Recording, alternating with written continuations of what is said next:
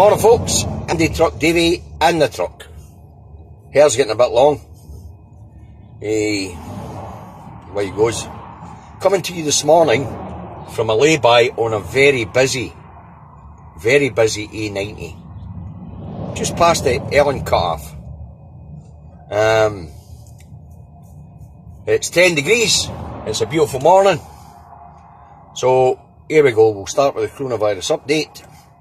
These figures are for the 3rd of the 5th, 2020. And then we'll move on to talk about some of the issues that came up over the weekend, okay? Some of the news stories that come up over the weekend. Okay, the coronavirus update.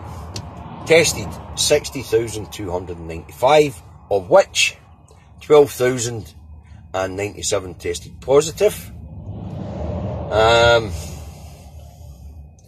Active cases, that's those in hospital. On a ward or in an IC unit. And those recovering at home is 3,242.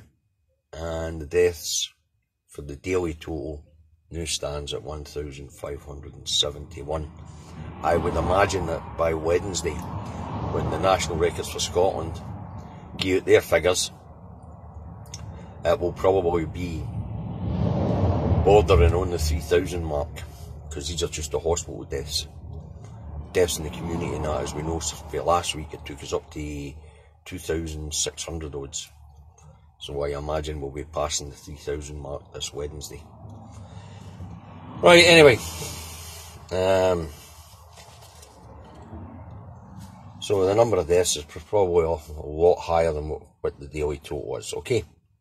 Right, let's move on to Matt Hancock and the trumpeting that they had passed the 100,000 test mark.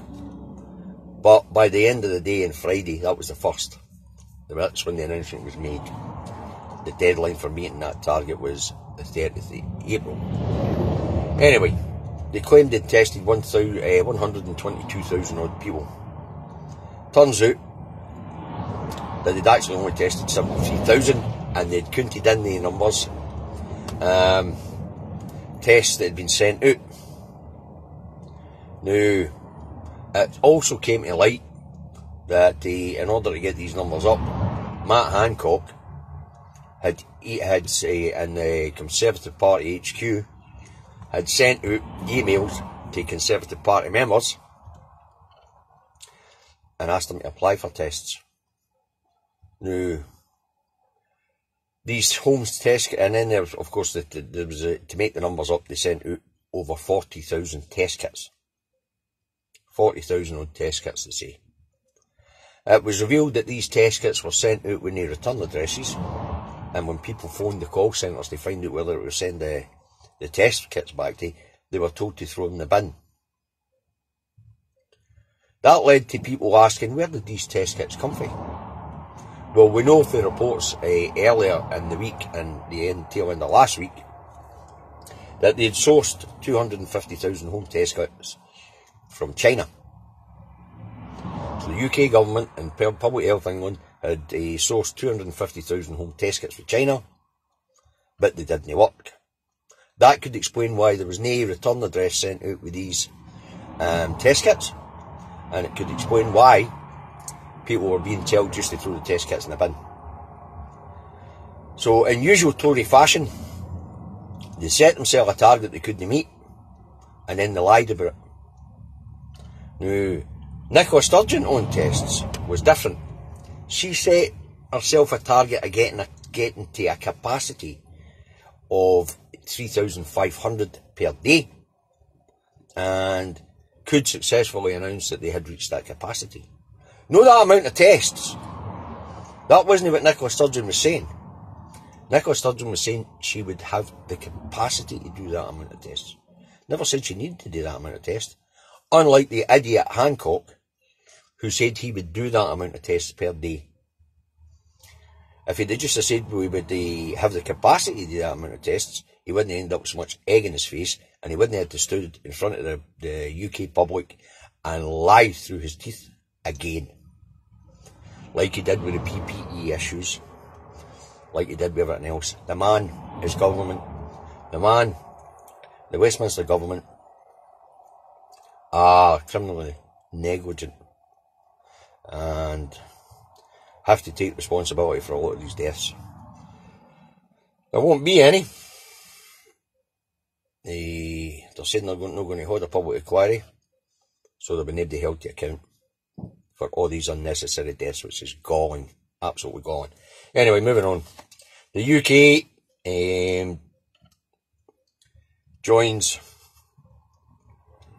the UK seeks to join the EU health cooperation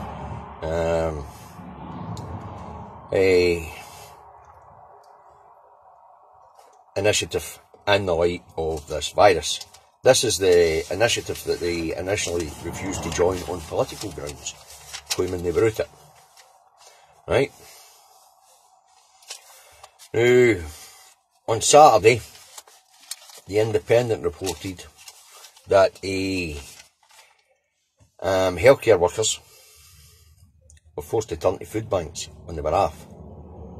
These are the people that come into the houses and look after your granny at home, so she can stay at home, no have to get into a care home. Now, that's the problem when you outsource healthcare. When you outsource healthcare to private companies, they take on staff on 0-hour contracts. And these staffs in 0-hour contracts are not entitled to any pay when they're off. Not even sick pay. So, the Independent was reporting that healthcare workers in England, and I dare say in Scotland as well, who are on these 0-hour contracts, are turning to food banks to survive while they're on lockdown because they don't have any wages coming in. Absolutely shocking situation.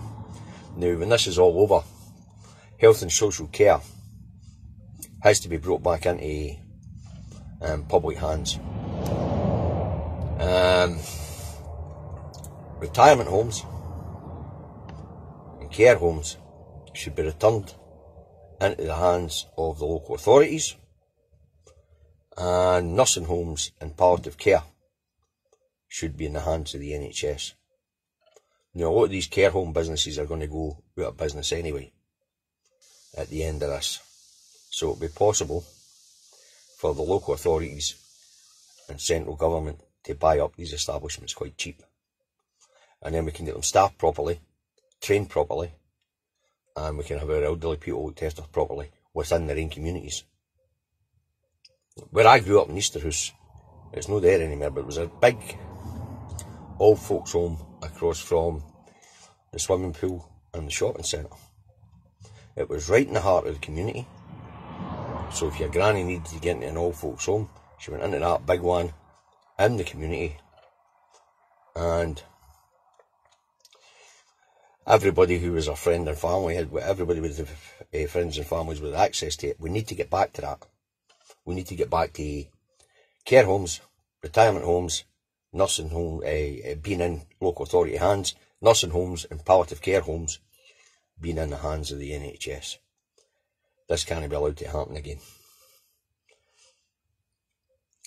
Also on Saturday, the Guardian reports that the NHS workers don't want medals, they don't want flybys, they want proper PPE, personal protective equipment, and apparently it's still a big issue in England.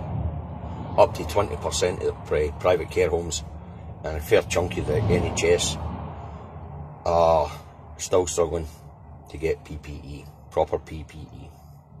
It's a shocking and damning indictment of public health in England and the Westminster government. Okay, also on Saturday, YouGov released a poll showing that the First Minister of Scotland's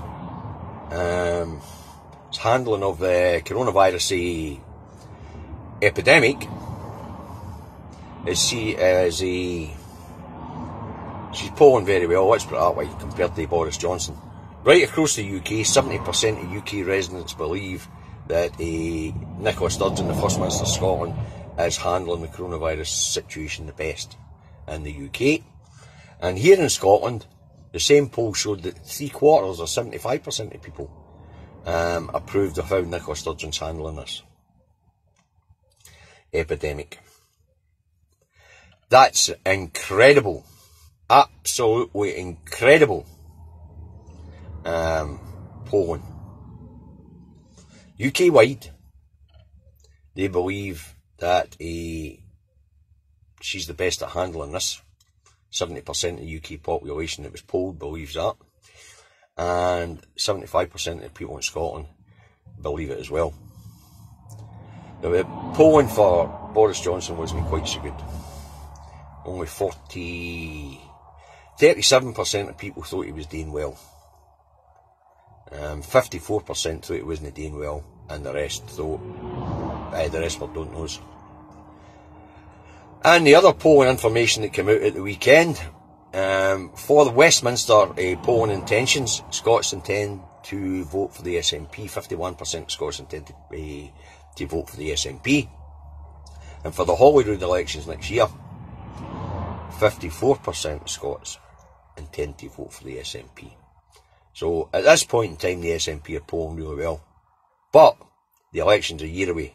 Let's not get overconfident, folks, because the state will do something to drag that down, because they can't live with that. It's also announced at the weekend that the UK is to start trade talks with America this week. And UK banks are dusting off the no deal plans in light of latest round the EU talks. So it looks like no deal with the EU, and the backup plan is a crap deal with America. Simple as that.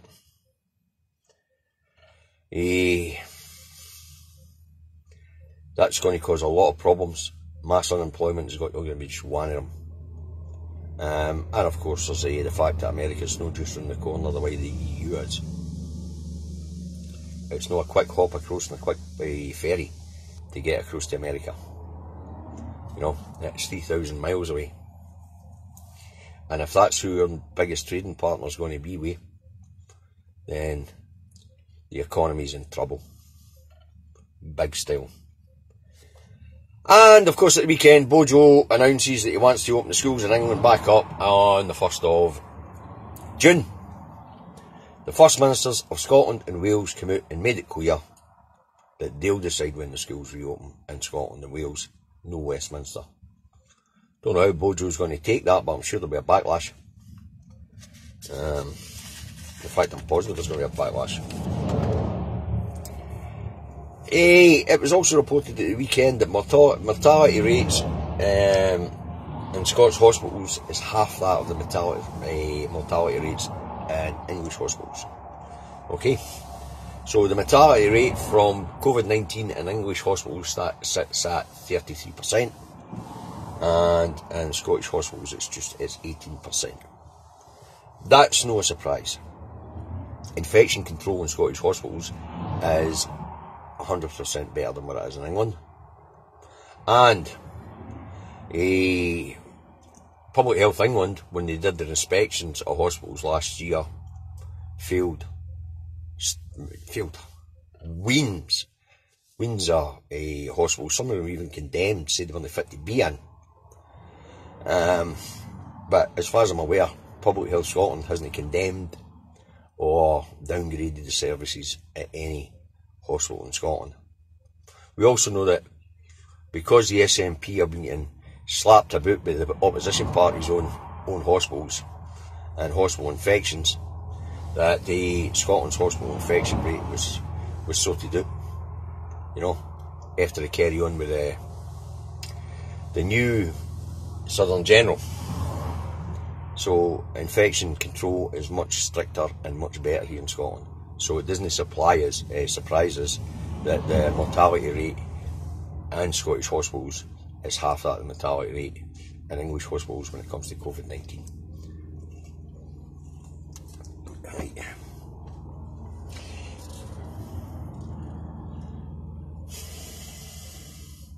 Scottish Islands are not happy. because Westminster's thinking about using them as a laboratory for easing the lockdown. They're not happy at all. And while they're thinking about opening up the islands to all traffic, it's just been reported that over the weekend, a large care home in Skye has had 52 cases of COVID-19.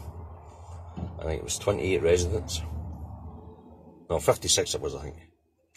28 residents and 26 staff members, so 25, 50, 1 and 5, 56. So 56, and they want to open the islands up. People will flock there. Communities that are fragile, elderly, will succumb. The best thing to do is to keep the islands to essential traffic only at this point in time.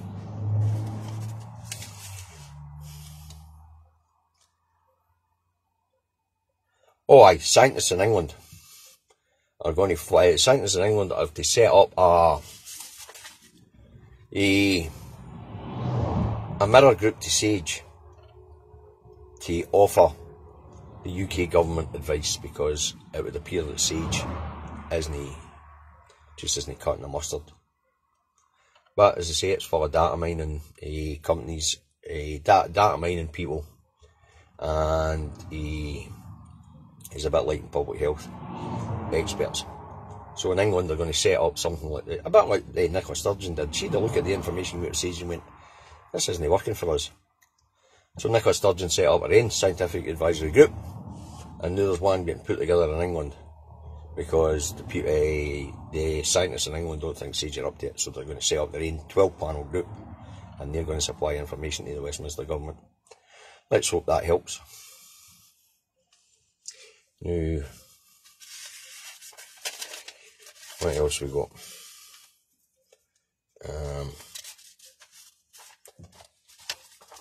Not a lot. That's really all the subjects I wanted to talk about today. Obviously, I'm a bit distressed about the increased amount of traffic on the roads. And the other big thing at the weekend that I did want to talk about, just it's that big I didn't need to write it down, so it's Boris Johnson's route map to get out of lockdown. It'll be announced next week, but people have already seen, the BBC announced that they had seen a copy of it, and his idea is that in places where social distancing is no possible, then social distancing rules won't apply, but PPE could be used instead. That's that PPE they can't get enough of for hospitals and care homes, but they expect business owners to open up, get the economy going, supply their employees with PPE, that means that they wouldn't have to social distance. The other ideas is no more hot desking and staggered shifts, so that public transport doesn't get too busy. The details no there in great numbers. There's not much detail to it, but apparently they're going to put more meat on the bones as the week goes by, and then the announcement will be made by Boris Johnson next Sunday. This is where we could get divergence in Wales and in Scotland, because the Welsh First Minister and the Scottish First Minister don't think we're at the point where we should be opening back up again. And if we are opening back up again, initially it should be sectors that can work safely. So, and it should be done sector by sector so that we can watch the effect in each sector as they open up. But that's not how Boris and the Tories will do it. The 1922 Colliers, I've already explained this, they're breathing down their necks. They want the economy back up and running. And as the other power behind the Conservative Party, they get what they want. Although these are also the people that are making money out of the pandemic. They own shares in big pharmaceutical companies and things like that, but they're not making enough. They want the whole market opened up again, because they've got their fingers in every pie, and they want to sauce every goose. if you like. So, that's the big story. That Boris Johnson wants to get the economy fired back up again. There's a meeting on the 7th to decide what the next steps are. I would like personally to see this lockdown extended for another 3 weeks. I'd like to see it extended to at least the beginning of June. Gives a chance to flatten this curve. The death rate's still too high. Infection rate, although it's at 1, it needs to be less than 1. This is the thing they're calling the R number, the R rate. It needs to be a bit lower than 1. As I say, I don't think the First Minister's very happy with what's going on in Westminster, and I expect she might take a different course of action. Right, well that's it. Break's over.